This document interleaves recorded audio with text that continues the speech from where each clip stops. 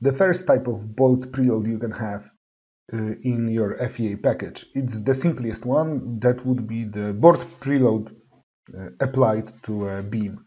You can see that I already have my rectangular hollow section modeled. It's supported in pinned boundary conditions at the edges. That's not very important here. I will switch the supports off. There are no loads, but I will switch them anyway because I don't like how they look.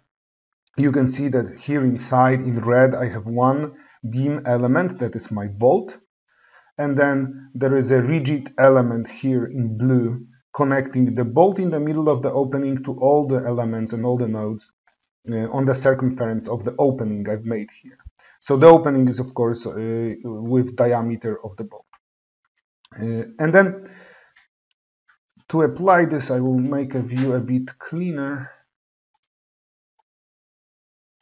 This way it's easier to see what's going on. Okay.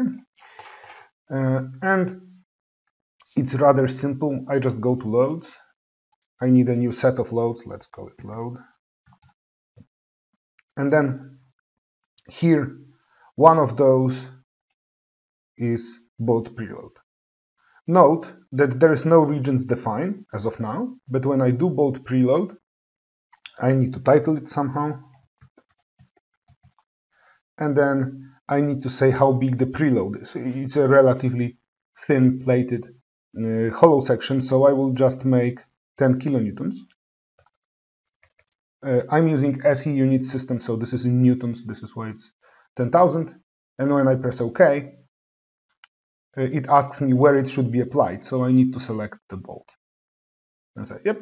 You can see now that there is a nice small bolt symbol here, which represents that I have a bolt preload, and also there is a region called bolt preload. This is mostly because Femap organizes the preloading of bolts on regions, so it automatically created the region for me. And since I already have constraints and I have the load, I can actually run an analysis. I have several already defined here, but we can do a new one just so you can see how it works. So let's make a new one. It will be static, which basically means that it's a linear analysis. So linear analysis, bolt preload tutorial. Okay. Nothing fancy here. To be honest, I could set number of processors and RAM, but this is such a small task that it's really irrelevant. And to be fair, you don't have to click a lot. All you need to say is that loads come from loads, and you can see here that bolt preload comes from load as well. This is where we defined it. And we of course want some sort of outcomes to get, and we're done. I can analyze the problem. It won't take a lot. It's a very small model. So normally when I do training, I would have to know a few funny stories to tell when the model is computing, but this one will take like a second. Oh, it's actually already done. And when we load the outcomes, we can show the formations, and you can see that preloading of the bolt actually made the plate goes to the inside. Of course, we can display stresses and all that, but the big and important thing here is that it works, and we got what we like. The only output vector I want to show you actually is the normal force, because this is the important one. So we need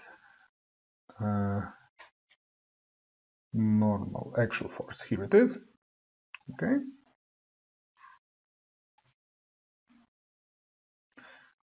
And you can see that the value is, oh, maybe I will switch the, okay, now it's easy. You can see that the value is almost 10,000, so the amount we applied, which means that the preloading works. It did what it's supposed to do.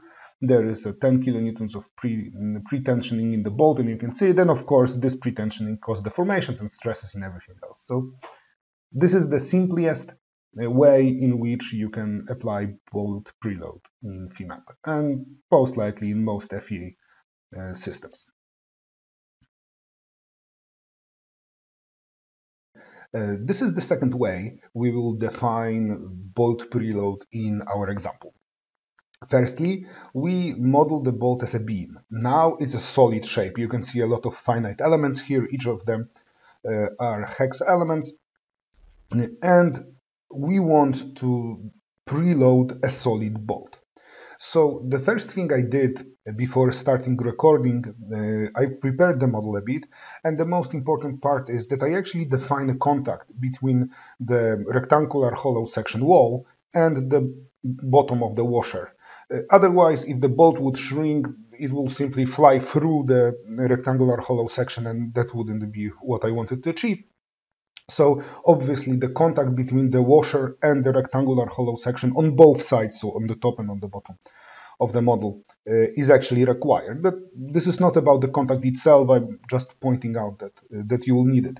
So the first thing I want to do, this is how Femap operates, is I want to define a bolt region. But to do this, I will use a custom tool called Snap to Orthogonal View. This will make it easier for selecting the nodes.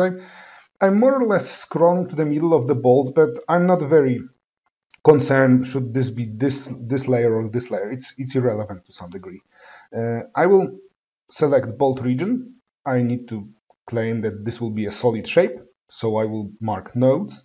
It asks me about bolt axis. You can see that it's vertical Y. Of course, if you have a bolt in a difficult direction, like not along any global axis, you can create your own coordinate system to move along. And I will call it bolt region 1, and I want to add multiple nodes. And what I would try to do is to mark all the nodes in one layer of the bolt. And I can highlight to see if I manage to do that. It looks nice. So, okay, I have a bolt region. Now, I can go to loads and create a new load set. Preload, okay. And here you can see bolt preload. And I can select that I want to use bolt region. And as previously, I will use 10 kilonewtons. So 10 kilonewtons. Bolt preload. Okay. And it asks me to select the bolt region. Since there's only one, it's a relatively simple task. So, okay, this is it. And it's done. So now I can define new analysis. It will be static, so linear, static, linear analysis.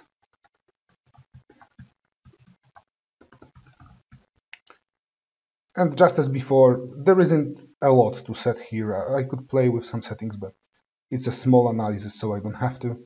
And again, in bolt preload, I will select that I have bolt preloads. Of course, if I would have quote-unquote normal loads, those would be here. But for me, I'm just using the preload and nothing else. I want to make sure that I actually request outputs. This is pretty irritating because if you make subcases in Femap, not always they are checked that you actually want to get output from them. So you can run the analysis just to realize that it ended and there is no output. It's better to check that. And having this done, I can analyze the problem. This will take only a second.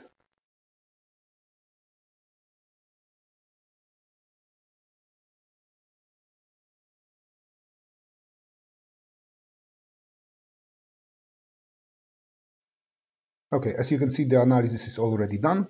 It took slightly over 1 minute, so significantly more than in the previous case, but mostly because of the contact. And I can display outcomes. So again, we can see that it actually did something. You can notice that it is deformed.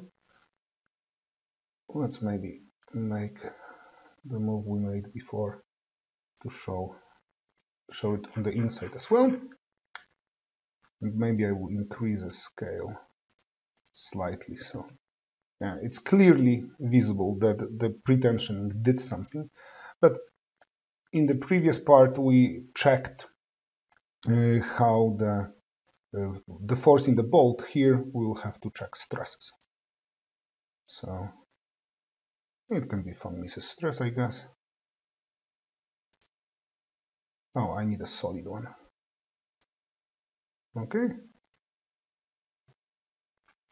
We can zoom in and say, show us one value. You can see that the stress is 32 megapascals. And If you would calculate the 10 kilonewtons of pretensioning force divided by the area of the bolt, you would actually get this value. So I am happy that everything worked as intended.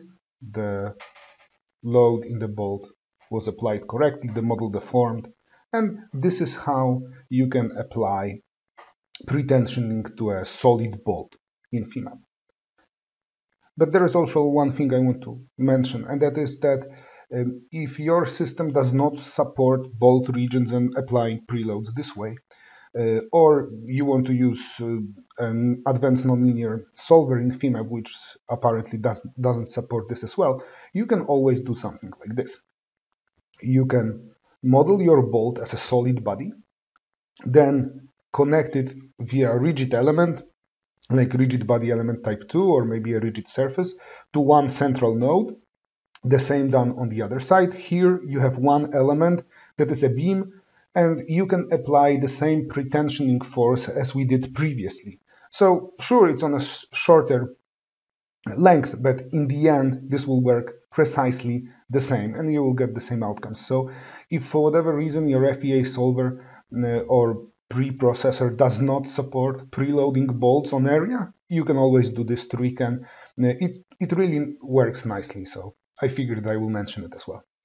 And this is the end of the example. So to wrap it up, you've learned how to pretension a bolt that is a beam, and how to pretension a bolt that is made with solid elements, and how to connect those two if your software does not support pretensioning 3D meshed bolts.